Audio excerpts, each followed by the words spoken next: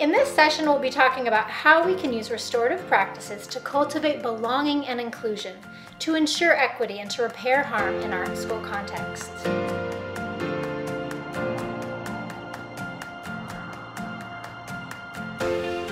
Restorative practices are a set of skills to develop community and to manage conflict by repairing harm and restoring relationships. The primary research base for restorative practices is found in social bonding and the neurobiological components of creating trusting relationships. All of us are hardwired to connect with others. In the same way that we need food and shelter, people need deep and meaningful relationships. Research shows that classrooms in which teachers used restorative practices like facilitating circles, giving voice, and reintegrating students into class after misbehavior, they reported much higher rates on school climate surveys. Students who had experienced restorative practices in their classrooms had more positive feelings towards their teacher and peers, more voice and input, and an increased connectedness to their schools. They had better peer friendships, developed more social skills. They were more empathetic and more assertive.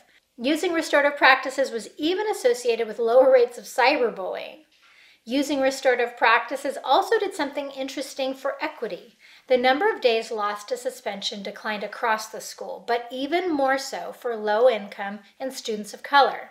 In other words, not only did restorative practices improve school climate and relationships, but it significantly improved equity in the discipline of these schools, and it became a tool for inclusion. So how does restorative practices address diversity and improve equity and inclusion in schools? Creating classroom atmospheres that are inclusive and equitable have to be an intentional act, and leaders must share a commitment to building structures into the school day so that community and connectedness can be formed. Diversity is valued in circles because the quality of the circle is improved by hearing different perspectives, flowing from the lived experience of each participant. Circles are inherently anti-racist because they honor every person's individual story. And there's equity in a circle because no one's more important than anyone else. We take turns, listen deeply, and we don't interrupt, cultivating trust and promoting fairness. Circles also promote inclusion, validating the experiences and the needs of everyone in the community, particularly those who have been marginalized, oppressed, or harmed. Now, in schools, there are both the proactive and then the responsive components to restorative practices that work in tandem to create the equitable and inclusive school culture that we want. The proactive component of restorative practices are classroom circles. As you use circles in your classroom and students follow the circle guidelines like respectfully listening to each other, holding back judgments, speaking honestly, they'll begin to trust the process. Once you've proactively created a community across the school, when issues arise, you can respond by using the restorative conversations to help you solve problems and repair harm. So let's talk about responsive components of restorative practices that we can use in our school context. When there are incidents of harm, including things like exclusion, bias, microaggressions, or even overt acts of racism, homophobia, or sexism, we can use the restorative questions. There's two sets of questions, one for the person who did the harm and another for the person who was harmed. For the student who harmed the other person, you can ask what happened. What were they thinking and feeling at the time? Who was affected by it? And what can be done to make things right moving forward? And for the student who was harmed, we ask restorative questions too. What did they think when they realized what had happened? What impact did the incident have on them? And what's been the hardest thing? What needs to happen to make things right? When these voices have historically been marginalized, it's even more important that they be elevated and heard. Once I worked with a 5th grade teacher who had a boy in her class making racist comments to an African American student in the class.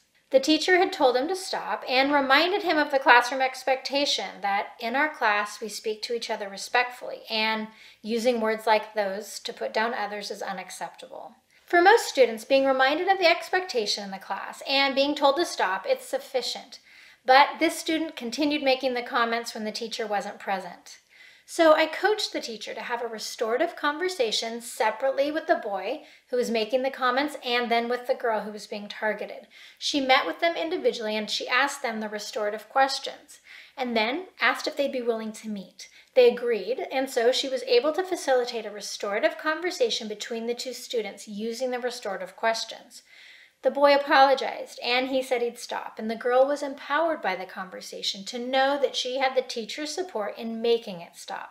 The comments turned out to be a lot more frequent than the teacher initially thought, so she wanted to facilitate a classroom circle to address the impact that the comments had on the entire class. I helped her prepare a circle script that began with making it clear that the situation between the students had been resolved, but now the teacher wanted to have a broader discussion about how does it feel when people make racial comments? And as a class, how do we want to treat each other moving forward? And what commitments are we willing to make next time when we have unkind behavior in our class? The students all shared how uncomfortable they felt, how they didn't know what to do to make it stop, and then they expressed a willingness to speak up next time it happened, at school or anywhere else, to make sure no one was made to feel the way that their classmate did. The class moved forward without any more incidents that year. Circles provide a shared space to hold strong emotions and uncomfortable topics safely so that they can be used to help students share their feelings and experiences about issues like race, gender, and identity. We can ask things like, what does race mean to you? Or is gender an important part of your identity on a daily basis? Or what's the hardest thing talking about privilege? Issues like these shape our worldview, our behavior and choices, perceptions and relationships, and unfortunately, they're the sources of conflicts and misunderstandings at school. Because these types of circles need an even greater level of vulnerability, and students need to feel very safe, they really should only be attempted after the class has established trust through regular community building circles. When wrongdoing has occurred and people have been harmed, an important part of restorative practices is providing an opportunities for students who did harm to be accountable. Now, there's a difference between a traditional and a restorative approach to accountability. In traditional discipline, accountability means that the student who broke the rule is punished. In a restorative discipline framework, accountability means understanding the impact of their actions, taking responsibility for their choices, and even coming up with ways to repair the harm. The reason we can use circles to address these potentially explosive subjects is because we don't focus on whether someone is wrong or in trouble, or whether they should or shouldn't have said or done that thing. Instead, we focus on the impact on others, and we create a space for dialogue and engagement. Now, we absolutely respect freedom of speech among our students, but we also know that with freedom of speech comes responsibility because our words and our actions or inactions impact others. To that end, we really must create explicit structures like classroom circles to develop relationships, strengthen inclusion, and to build a culture of empathy and compassion in our school community. Then, when inequities or incidents of harm occur, restorative circles can provide meaningful ways to repair relationships and to heal. Go to my website, lauramooiman.com, and download free resources, watch free training videos, check out my online courses, and connect with me.